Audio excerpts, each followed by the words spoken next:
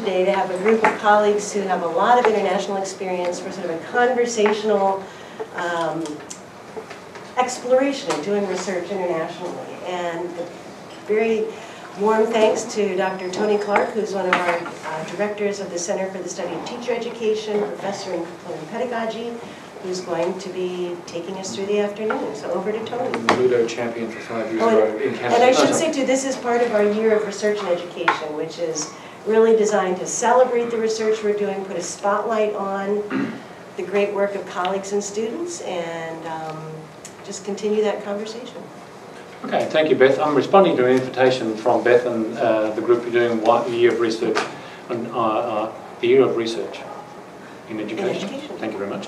And so I asked this esteemed panel of guests and international scholars if they would join us in this conversation. And I said if each of them could spend a few minutes just to talk about some of the key issues that they find in their work, because they've all done international work. So instead of going along, if it's okay if you don't mind introducing yourselves. So I can't remember your names. That'd be lovely if you just do that and give a few points, and then we'll start the conversation that way. My name's David Anderson. I'm in the Department of Curriculum and Pedagogy. I do lots of international research in 3 different forums. One is China, in the Chinese context, secondly Japan, and thirdly the Kenyan context. I'll reserve my comments about Africa and dealing with African partners to my esteemed colleagues who definitely have much more experience than me. My experience in the Kenyan context has been largely with my partner Samson, Nashon, a number of different Shirk-minded projects that we've worked together on there. But I'll reserve my comments, my general comments to all 3 spheres, but my specific comments to working with partners in non-Western contexts, in particular in Asia. So I want to start by saying that doing international work can be immensely rewarding. In fact, when I consider my suite of research studies that I've done in my academic career, I think the most rewarding ones have been those ones which I've engaged with my colleagues in foreign countries. And I say that because I think working with foreign partners really challenges your conceptions about a lot of things in ways that working in your local context may not. When you work in your local context, you're very familiar with the ground rules of social discourse, of cultural discourse, of the education culture, of the political culture, and of all the rules that go around human interactions. But when you start to work in contexts, cultural contexts that are very different to your own, you start to get challenged again and again about a lot of different issues. Most recently I was having a conversation with my research methods students in Education 500 about this, about the cultural assumptions that are embedded in our methods that we employ. And I've been confronted again and again about what we think to be, assumptionless approaches to our methods are actually heavily laden with cultural values and assumptions. For example, how we interview people and the assumptions about how we think they're going to respond. The notion of being critical. Not everybody accepts criticism or critical discourse as a virtue. It's very culturally dependent. We do it in our culture. We think critical discourse is marvellous and we engage in it all the time, but there are many cultures that don't consider this to be a virtue. So working with your foreign colleagues, academic colleagues in different parts of the world is immensely rewarding because it challenges you, number one. I want to say that in finding partners to work with in the international sphere, I'd like to use the metaphor, the simile of human relationships and human romantic relationships, because I think the parallels are very, very rewarding to think about, to unpack how we get together and how we connect. So with international partners that I work with, in my very early career I made lots of mistakes which I learned from, lots of assumptions that I made which I learned from. So for example, the assumption that the other is like you is something that you have to continually have in the back of the mind, because as I said in my introductory comments, the other is often not like you. They're not like you in the way that they think necessarily, or the way in which they do. So the procedures that we go through in executing and developing a research program or proposal are not necessarily universally agreed upon in other cultures. So I'll give a specific positive attribute and praise of my Chinese colleagues. So when I first started working in China, I was confronted by the fact that nothing seemed to happen very much for a long time. And in my mind, I knew how much effort needed to be invested in the timeline to develop something, to put something in place. But my Chinese colleagues seemed to move very, very slowly until the 11th hour, when everything exploded into action within a number of days or weeks and everything got done. Well, I was immensely confronted because in my thinking, they needed to be acting much more sooner than they were. But that was just my frame. Their frame was different. They knew very well that they had immense human resources at their disposal. They work in a cultural frame that our conception of timing is not quite the same as theirs. But yet, somehow or other, the task was completed and completed very, very well. And so we need to be aware that our time frames about how things are not necessarily universally accepted. The other thing that I just talk about too is that like the human relationship metaphor, there's lots of, when you're an attractive university like UBC, there's lots of people that do want to partner with you. And I, in my initial stages of my academic career, was flattered by the requests that were coming to me to want to work with me. So exploring, developing a relationship, working together, potentially at a smaller stage before you get to the great big grand project that you're going to execute and work together is very, very important. You can save yourself a lot of grief and heartache and disappointment, once again, like the human relationship metaphor. If you take it slowly in the relationship and develop that trust, that foundation, having very clear understandings as to what the foundations are for your relationship academically and in a utilitarian sense later on. We look forward to the paper on international relations as romance. The next volunteer. Patsy. Sure. I'm Patsy Duff in the Department of Language and Literacy Education. And because some of us here work on English as an international language or multilingualism in international context, we do naturally have a lot of connections with people in other countries. And my own involvement started beyond my own graduate studies and so on with research in Hungary in the late 80s, and it continues on and off to present, and then in China from the late 80s also through to the present.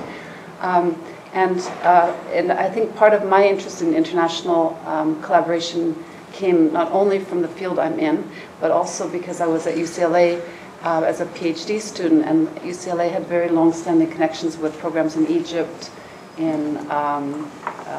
later in Armenia, in China, and then Hungary. And so I got involved in the Hungary project through that, even though my prior interest had been in another part of the world, especially Asia Pacific.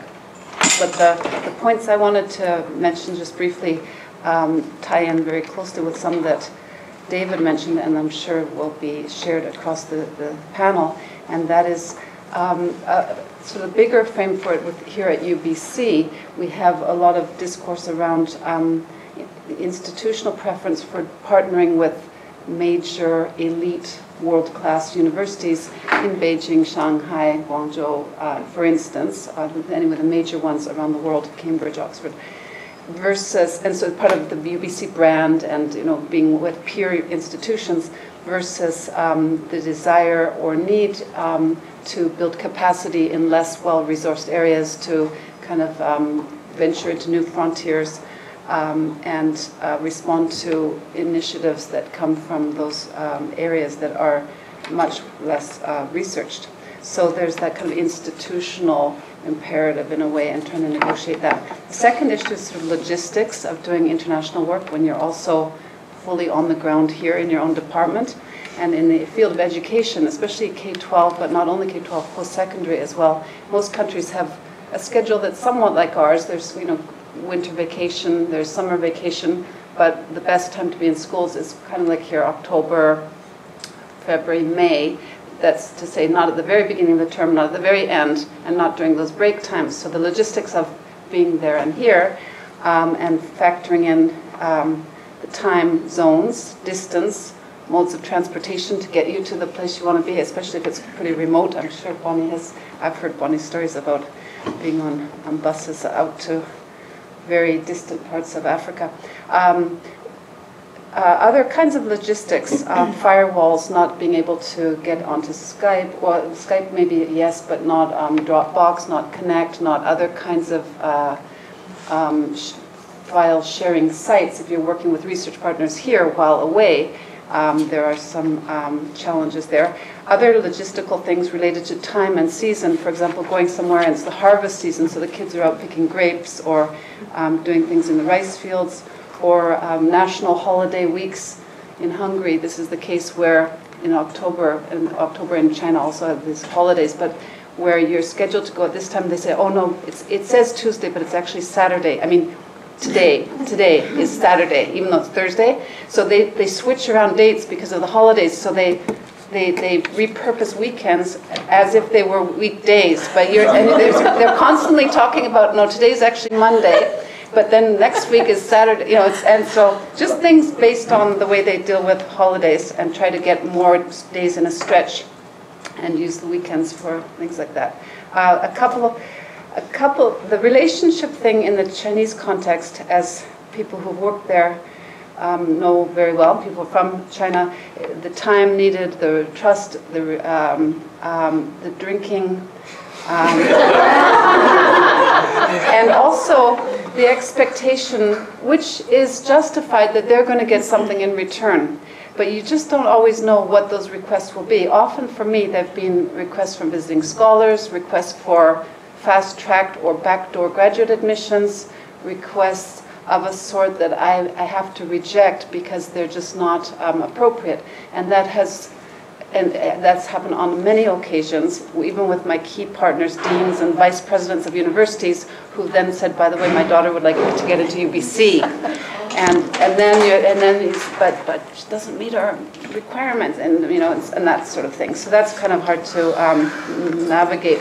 And then you go to do the research, and instead you're scheduled to give a lecture, or 2 or 3 or 5, or advise students, or do things you hadn't intended, but it's part of the reciprocity. It's like, okay, next time we'll come, if it's not harvest season, we'll do this. If you go to China and say, I'd like to do a case study, they'll say, a case study with 1.3 billion people, and we need better education. What's that going to do for us? So it's this kind of research paradigms, ideologies, priorities. And part of that is also the institutional ethics and how you negotiate that. The final thing, with pitfalls, there can be many, but as David said, many pleasures and possibilities too, but you just have to be in it for the long haul, because especially in the context where I've been, just expecting to pop in and out, it's really not appropriate, not feasible, not very rewarding. My name is Maureen, Kendrick, and I'm in the Department of Language and Literacy Education. Some of what I'm going to say will echo what David said and also what Patsy said.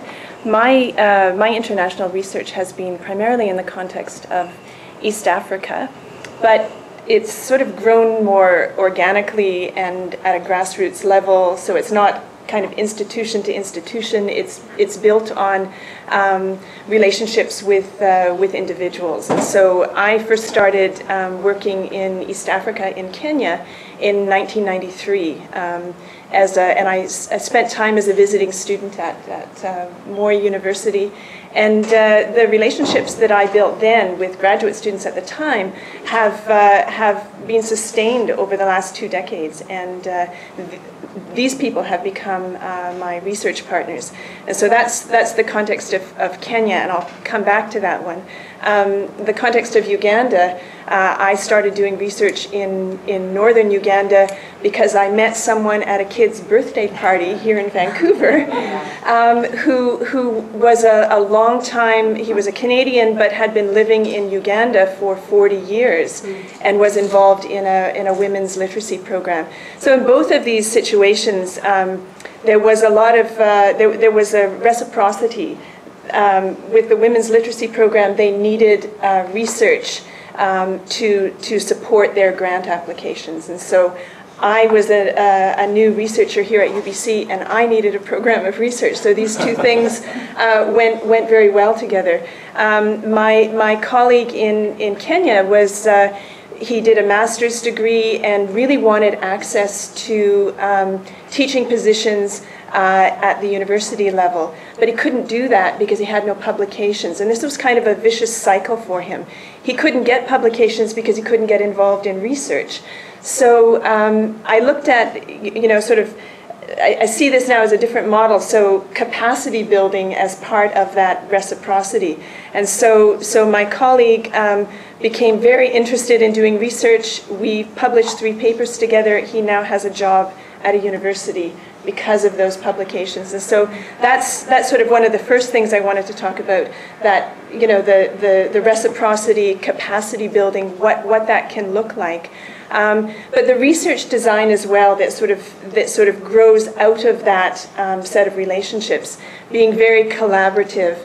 The design is co-constructed, so I may have questions about that context as someone on the other side of the world, but I need to have conversations about the people who are living that context, and to see how these two things can come together. So the design is collaborative, co-constructed. The research questions, the data collection is collaborative. The interpretation is collaborative. As an outsider, there's so many things in these contexts that I have no access to, because I don't have the cultural understanding. So we need to, sort of bring that, in doing this qualitative ethnographic research, bring together this, kind of emic and etic perspective, and then let the interpretation kind of grow from there. I also wanted to say something that relates to what David was saying about the assumptions that we go in with. Lots of assumptions about how informed consent works. So informed consent we learn about through our Behavioral Research Ethics Board here at UBC. I think that over the last decade of working with the Behavioral Research Board, they've learned a lot more about international research. And so the idea of what signed consent means in certain communities. In some places where you sign your name on a piece of paper, a week later you have no land, you have no house, you're moved out of there. So what does signed consent mean in this context? You have to ask that question. I've worked with vulnerable populations, child-headed households in Uganda, having kids with no guardians, no parents, 12-year-olds who are running households. You have to find another way of getting consent. We've recorded consent in that instance. And so it's really asking those kinds of questions. The women's literacy program that I worked with in the northern part of Uganda, women, they need their husband's consent to participate in the research project. I'll tell a quick story. The women who initially, I worked in this area for about 3 years, and when the women first gave signed consent, when their husbands first gave signed consent, they kind of moved through the literacy program and the research.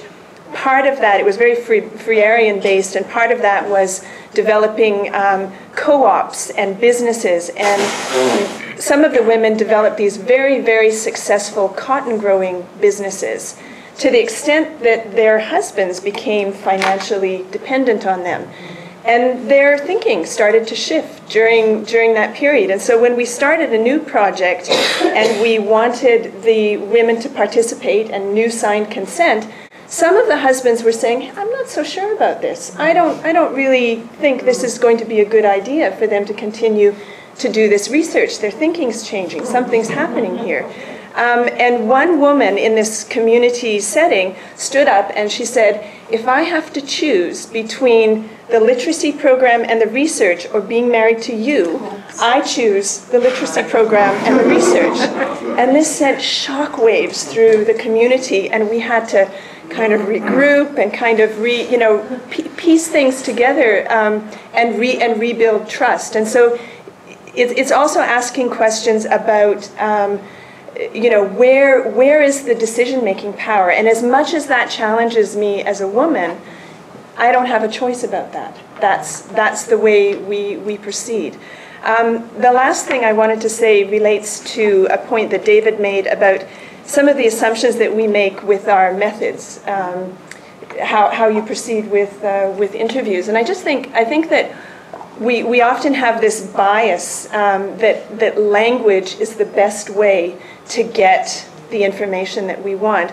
And I've learned over the years that sometimes having participants do something that is performative or that is a visual representation of an experience, they can allude to things through those alternative modes that can't be spoken in that context. Issues around sexuality, certain kinds of difficult experiences that are much more easily expressed through modes other than language. So it's just to think through, what are valued modes of communication in this context, and how can those be built into the research design?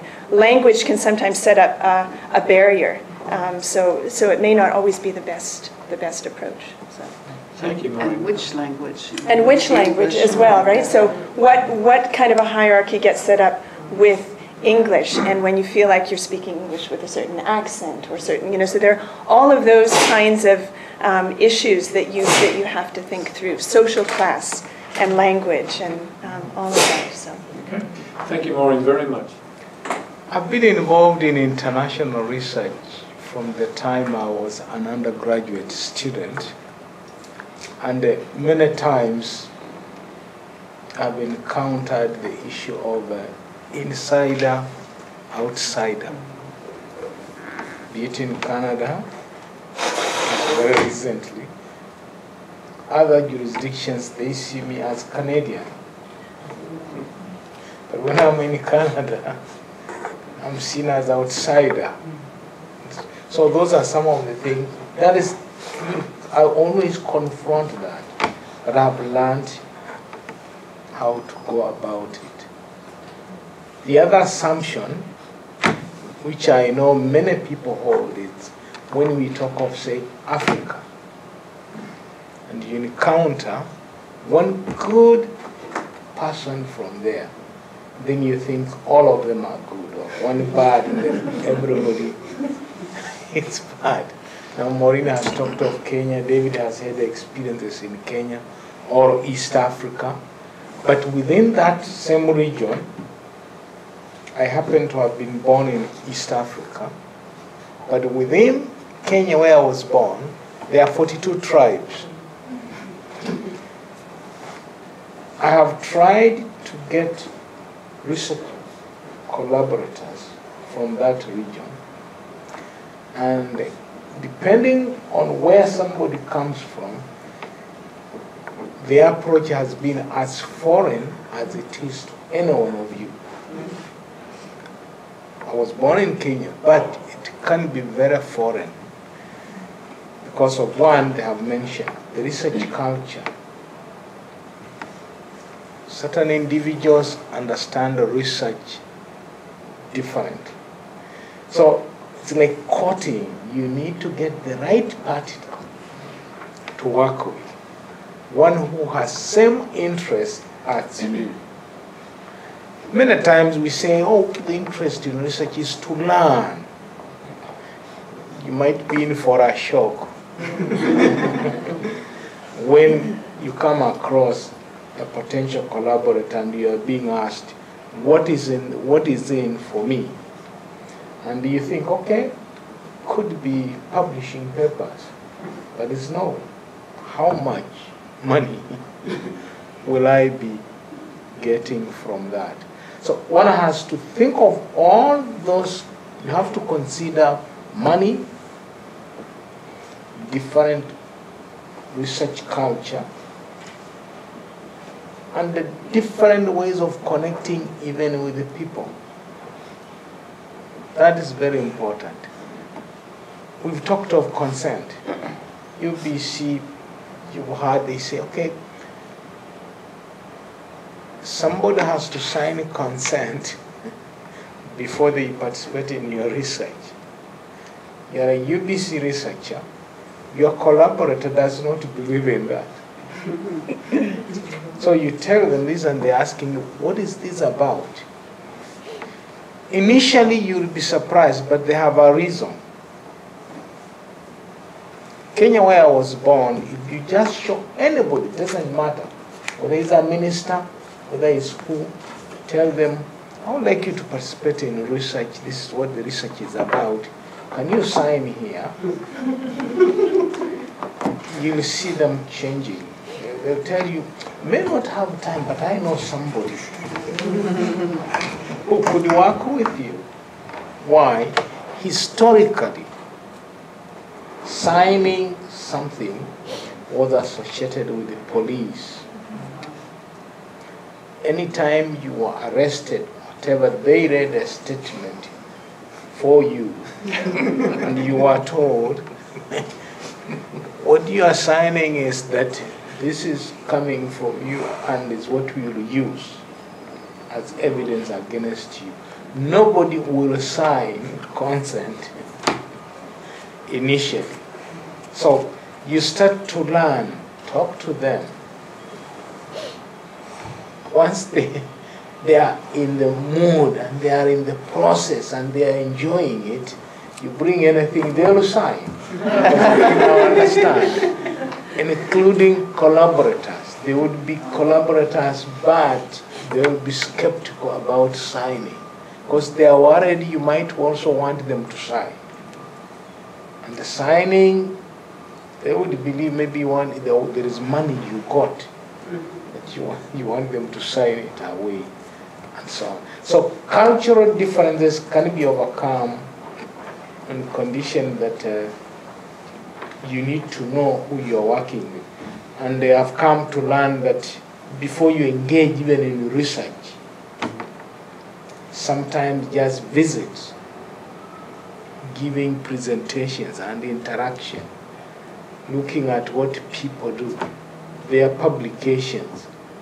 And what they call publications in one context might be different from another context. At UBC, we talk of papers in Farid journals and so on. You go to certain universities in East Africa, if you've never published a book, you are nothing. So everybody wants to publish a book. That's what they are looking for. So if you don't talk of a book, you see people moving back. The other one is because of the research methodologies, we talked over quantitative, qualitative, most research that I've come across around the world. Initially people think of surveys and so on. But anytime you talk of another form of research, then if you are not careful, you might be the one dominating. It will be, you know, we don't know. So tell us. That is not a very healthy collaboration because you want the two, that is both sides to participate equally. The most challenging situation that I came across is where my collaborator believed it is me who is going to do research, and his role was to get me people to assist me. That, oh, that secretary will make sure there is an office for you, and they'll make sure there is tea. Otherwise, I'm going to supervise students on practical. So you are in that country alone. There is an office. They'll arrange a driver who will be picking you, will be taking you wherever. But they're not participating in the research. At the end of it, they want to be part of the publication. But when you have meetings to review the data, not meaningful. I consider that also very valuable. You come to understand people and the way they do things so that you can make very prudent choices. Otherwise, there are many people who've been frustrated, including me, where my first sharp grant I had was a friend. This was really a friend I thought would be a very productive person. But every time we traveled, David didn't know this, but David was part of that study, would arrive in that country, and this guy would call from another city, very far, so he would never show up. Until we came across another professor lady who was so good, and it was very productive. We decided, okay, we can forget about this guy and embrace this lady. And she became part of our research. Then we realized people are different. She has a research culture. She knows what is happening. So, but if we used that guy, would have, my friend David would have believed, these guys are useless. You never get anybody from that area to collaborate. So the benefits I've gained from international engagement is learning how people do things and trying to share my own and trying to negotiate a balance with them. Making it clear from the beginning as to what will be involved, I've found that to be very important, so that nobody's getting into the collaboration blindly. They know what is involved, they know what is expected. If it is papers to be published, if it is collection of data, and so on, they know their role. Otherwise, you might end up being labeled that, oh, you came and you went. Some of the charges, when you hear them, oh, they came, collected data, they went. I have my own views about that. Sometimes it's just a failure to let that person know what their role is. And then if they don't participate and you're wondering, if they didn't participate, how can I involve them? So there are challenges, but once you manage those challenges, you should be able to succeed. I'll give you a good example now in Canada of those challenges. I went through prep here to do research within one of the school districts in Vancouver or in BC. So I got the ethics approval from UBC, then applied for approval from the school district. And they were very happy. But then they told me, oh, we have a listserv of teachers. You can let us just send the invitation to the listserv. The teachers will choose whether they want to participate in your study or not. I can tell you there was no response. Time went on, nothing. So I had a graduate research assistant. She told me, you know what, let's change the tact. We don't have to rely on the school board. Let's go to schools. I went to schools during lunchtime, talking to teachers. It is amazing how much people respond when you talk to them than through an electronic media. We had enough people to participate in our study. So distance, through electronic, you recruit, and they're going to lunch rooms where teachers are working, and you see they're ready to participate. Do they have time to read an email from the school district telling them, if you have time, decide on whether to participate or not? So those are some of the challenges. Getting participants. You can get partners, but getting participants can be a challenge. But it's always good to learn a bit of these tricks or the culture of people.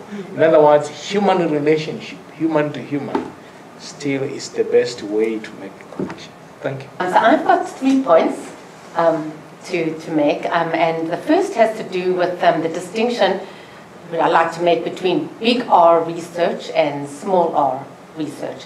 Because I think what we've been talking about, many of us have been talking about big R research, going out and doing research projects and working with people collaboratively. And certainly I've been doing that for many years.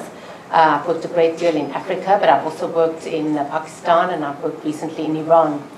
And And one of the ways in which I attempt to approach that kind of work is to identify people on the ground who themselves would be able, who are interested, not only interested in the research, but interested in developing their own communities, so that when they have got their master's and their PhD, they can then train others, so that you have that domino effect and you have that more sustainable model for research and development. So the one of the challenges, and I've worked with Maureen in Africa, is that in terms of sustainability, is funding is always a major issue, in African context. So you do need to have very good resources, because you can't assume that people will come with anything, in fact, on the whole, including money for visas and kids schooling and so forth. But so that's been, of course, a very, very productive and very interesting research program for many years. But I think the small R research is possibly, in some respects, possibly even more important. And by that I mean the networks that we establish through our research. Because many people, as we traveled internationally, need and want access. They want access to communities, they want access to publication, they want access to conferences, they want access to patterns of power, really, certainly in different parts of the world. So my role as a book series editor, as a journal editor, has been key, because what I've tried to do over the years is to identify people in the international community who look seeking publication opportunities and provide publication opportunities for people internationally, because that is the biggest challenge for many people in different parts of the world. And also developing websites. I've been involved in developing research networks so that people can share what they've learned and bring in people and make connections between wealthier parts of the world and less well-resourced parts of the world. And I think that's something, for example, at UBC that we can do, because we can help to set up these kinds of relationships, and through our publication and through our roles on journals and book editorials, we can actually reach out to these communities. So the second point has to do with the way the world has changed. And I started doing research 20 years ago, and even in those, 25 years ago, and even in that time, the digital has changed the way in which I can do the kind of international research that I do. Because 25 years ago, it was very difficult to kind of connect with people. You would send stuff, you would wait, you would connect maybe by phone, expensive phone, you would write letters. But now that we've got the digital and we've got internet and we've got Skype, I remember, for example, with Juliet Tembe, one of my students in Uganda, even 15 years ago, in fact, when she applied to UBC, which was probably around about 12 years ago, struggling in some little hotel with the only internet that worked, trying to kind of get that application in. And now I can have a 2-hour conversation on Skype. So that is how the world has changed. So the digital provides ways in which we can work internationally that it seems to me that we weren't able to before. And I think that that's actually very exciting. And I think but interesting what Samson was saying is that, of course, the human element, how do you build on the human element? And what we, for example, do quite often with the digital is you kind of get onto Skype, you see each other, you say hi, and then you turn off the video. Because that's one way that you can at least continue the conversation, because you deal with bandwidth issues. But I think the human connection remains possibly the most important thing in international research, building trust and showing that the research works for both parties, that both parties are invested in it, and you can kind of work together collaboratively. So my third point has to do with, in a sense, it's not even a big R or even a small r, but it's rather the future R. And this is the fact that by building these kinds of networks that, for example, that I've been involved in and that many of us have been involved in, many students at UBC have access, these are just undergraduate students, have access to opportunities to travel, to work internationally that they might otherwise not have had. So, for example, in Uganda, the Go Global, which is now actually has a different name, International Service Learning, I think, has 2 or 3 sites in Uganda to actually go and get experience, work experience internationally. that they would not have had we not had a research program in Uganda. So that's pretty exciting. So I guess what I'm saying is there are many offshoots to the kinds of international engagements that we have that I think are also very good for institutions. And in fact, those students, in fact, one of the students Needy Joseph, who was on Go Global, has come back to UBC, is now being employed in a summer internship, is now also thinking of doing graduate studies. So I think that there are these ways in which these connections then continue to be enriched and to grow in multiple ways that are not always that visible initially when you engage in the research. So those are just 3 points. I suppose I probably do have a little bit of time. Just want to give you one little vignette, just to show you a little bit of the big R research and some of the complexities of that. And I thought I would just share with you an email that I received from a collaborator in an African context. I'll keep it fairly anonymous, but just to show you that there are many unanticipated challenges. There are many wonderful things that happen internationally, but also some unanticipated challenges. And I'll just share with you this little story that was sent to me on email. And the collaborator said, "Let me start by recounting a disturbing incident that took place last week. Since I came here, Mary helped me get a lady to deliver dinner and do my laundry. Last week I got a phone call from a man who was upset that the lady, his wife, who delivers my food, also does my laundry. I told him she wouldn't do it anymore and if that was a problem. Then he called again after midnight and I got quite anxious. I told the lady not to come back for some time. The following day I was told that she had taken it badly and broken her husband's car window. The man continued calling several times a day, but I didn't pick up.